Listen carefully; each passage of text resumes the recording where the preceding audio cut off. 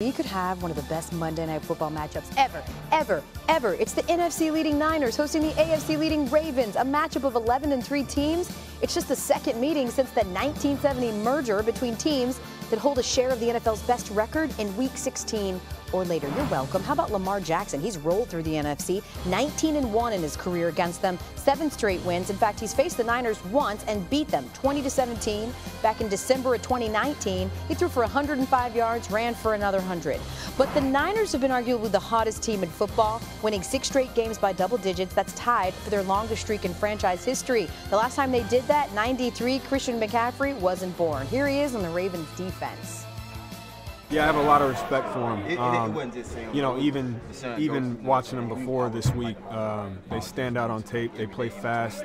They play physical, very well-rounded. You know, they can do anything you want them to do. So provide a lot of challenges, you know, and we're going to have to go out there and execute. You know, every game's the biggest game of the season. This one's huge. It's no smaller than any other game, no bigger, but you do have to go out and execute against this team. You have to have the right mindset. We're preparing just like any other week, you know, preparing to go out there and minimize mistakes, execute, play hard, play fast, and, you know, hopefully come out with a win.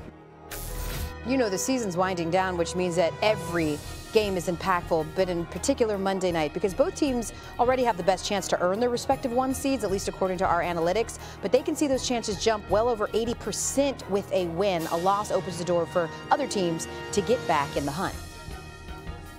Cosplaying as Santa, Mina Kimes is back handing out gifts like the gift that Lamar Jackson and the Ravens need to beat the Niners on Christmas night.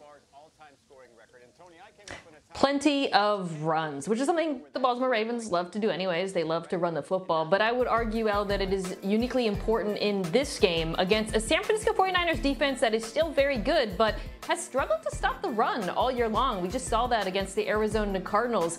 They rank near the bottom of the NFL in a number of metrics when teams run the ball in between the tackles, using motion, basically doing all the things Baltimore already does. They did lose their young running back Keaton Mitchell to injury, but I think the combination of Jackson, Gus Edwards, you see here, and Justice Hill is enough to move the ball on the ground, and in doing so, keep the San Francisco 49ers offense, which is a total juggernaut, off the field. And maybe for the first time in history, someone asked for the runs on Christmas. Mina Kimes joining us here. We appreciate you. Happy holidays to you, Mina. Thank you. All right, here's what to watch for. Coming up in just a couple of minutes here on ESPN, it's the Union Home Mortgage Gasparilla Bowl from Tampa, Florida. Georgia Tech seeking its first bowl win since 2016 when the Yellow Jackets take on UCF. Knights appearing in their 8th consecutive bowl game and seeking their 7th straight winning season. That's coming up. What to watch for is brought to you by... To be jolly, so we're going to table the petty and highlight the biggest wins of the year. We even changed the graphics so you know that it's real. 2023, huge for women in sports. We saw LSU and Iowa draw record numbers in the national championship before the Tigers took it all. And there was big shots, there was trash talk, there was Kim Mulkey's jackets. Look, we're from Louisiana. We like sparkles, we like diamonds, we like Mardi Gras, we like to eat, and we like to party. Ooh, that's like the Boots 5 Commandments. We had another first as well. Coco Gauff becomes the first American teenager since Serena to win the U.S. Open, causing a nationwide allergy reaction. And we saw the epic return of Simone Biles, the AP Female Athlete of the Year, who won U.S. and world gold in her first competitions after a 2-year hiatus. It's incredible.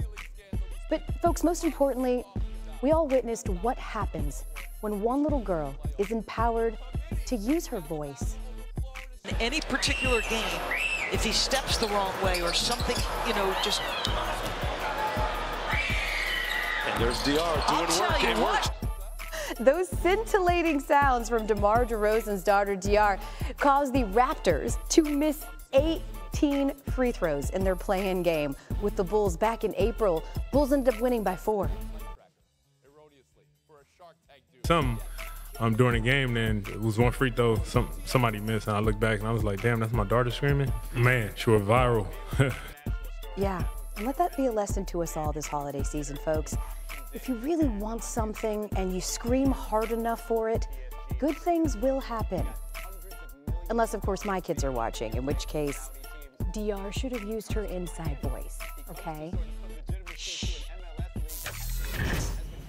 Get no ideas, Eva and Xander. Okay, you will get in trouble. We're not done with the W's. This feels good. Coming up, we're going to put one more bow on the year. The best comebacks we saw in 2023. Sportscenter closes things out next. And still ahead, because we're closing things out, Georgia Tech, UCF. UCF quarterback John Reese Plumlee closing out his final season. Can he get a win in the Union Home Mortgage Gasparilla Bowl? Kick about 8 minutes from now. The must-SC highlight for you, Miami of Ohio hosting Vermont. So the Redhawks were down 7 with a minute to play. We pick it up, 20 seconds left. They're down 5, Redhawks on the inbound. Hunter, corner pocket, it's good. Okay, now the Redhawks within 4, 13 seconds left. Ipsaro trying to make something happen from the right wing. That's how you make it happen. It's good. Deficit cut to 1. Now they're down 2, 4 seconds to play. Long second free throw short. Hunter pushes it, front court. Off the glass. Oh, let's go! Miami of Ohio pulls off the improbable late comeback. They win this one 70-69. Incredible. Maybe some heroics from the NBA tonight. Who knows? I mean, we do have a 6-game slate. Sixers host the Raptors following a 51-point game from Joel Embiid. The MVP favorites put up 40 points, 10 boards in 3 straight games, and could be the 5th player in NBA history to do so in 4 straight if he does it tonight. The Nuggets face a Nets squad on a 4-game losing streak, which started the last time these two played each other. Nikola Jokic recorded a triple-double in the win, and he has 10 this season, twice as many as the next closest player. And then there's the Warriors, taking on the Wizards, 10, ESPN, having won 6 straight home games. It's the Jordan Poole return game back in Golden State for the first time since being traded. Here's his former head coach, Steve Kerr, speaking about the end of Poole's time there. I hate the way it ended. It just was really unfortunate how it all played out.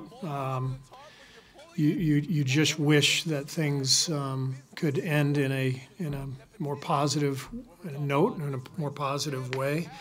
But it didn't happen that way, and all that has been documented. But I can tell you that everybody here looks forward to seeing him, and we appreciate him. If you also look forward to seeing it, you can watch it tonight right here on ESPN. Steph and the Warriors hosting those Wizards. Coverage starts 10 Eastern right here on ESPN. Continuing with Taking the W Holiday Edition, we reflect on the incredible comebacks in sports this year. On January 2nd, the world witnessed a miracle on Monday Night Football when the Bills medical staff revived Damar Hamlin on the field after a cardiac event. This event was life-changing, but it's not the end of my story. And he meant that. 10 months later, there he is, Damar Hamlin, suiting back up for the Bills and continues to support families through his foundation that, by the way, raised $9 million during his recovery. Well, how about this? Moments ago, Liam Hendricks, free of cancer, jogs out of the bullpen less than 5 months after being diagnosed with stage 4 non-Hodgkin's lymphoma. You guys, he trained through 3 rounds of chemo and took home Comeback Player of the Year last month. Just remarkable. You know, the absolute picture of perseverance also has to be Texas volleyball star Asia O'Neal, who just secured her 2nd straight national championship for the Longhorns. That's after 2 open heart surgeries just to keep her in the game that she loves. Asia, by the way, was just drafted #1 overall in the Pro Volleyball Federation, and maybe more importantly, she has now lapped her dad, former NBA player Jermaine O'Neal, in the rings department. He also has the shirts, and we have a little replica ring, so I guess he has the same as me at this point. We can just pretend we won it together. Just amazing, all of these incredible athletes, and inspiration to us all. Especially those of you who may or may not have called out of work last week because you had a pimple. Snitch. Okay, in my defense, you guys are mean on social media. It was also like really, okay, whatever. In his first season with Georgia Tech, Haynes King is accounted for 26 passing touchdowns, 9 rushing touchdowns. Yellow Jackets facing UCF, that's just moments away. On behalf of everybody here on SportsCenter on this show, we want to wish everybody a happy holiday. Enjoy the rest of the year, and we'll see you next.